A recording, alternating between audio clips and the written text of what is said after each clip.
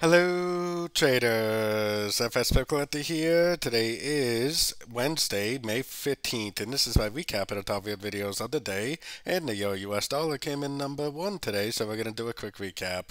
If you'd like to see my full top-down analysis on the Euro dollar from this morning, make sure you check out the video linked at the end of this video over here. So CPI inflation news today definitely caused the dollar to go down more, definitely caused the euro dollar to go up. I mentioned this morning that if this really is a wave C, then this potentially will just keep on going up. At this point, I think it's very obvious that this is the end of an ABC back here. I think that this wave B over here needs to be taken out, and it also lines up with the 161.8. So I am definitely very bullish. I think this is going to go all the way up to around the 161.8, make a wave 3, eventually go down, make a wave 4, and then probably back up and make a wave 5. I think this one down here would probably be the wave 1 and the wave 2. So definitely looking for longs in an uptrend at the end of pullbacks, especially on the shorter time frames. So don't forget to join my free Discord channel, which is linked down here in the corner. And don't forget to check out my membership program that gives you access to all my daily live trading sessions.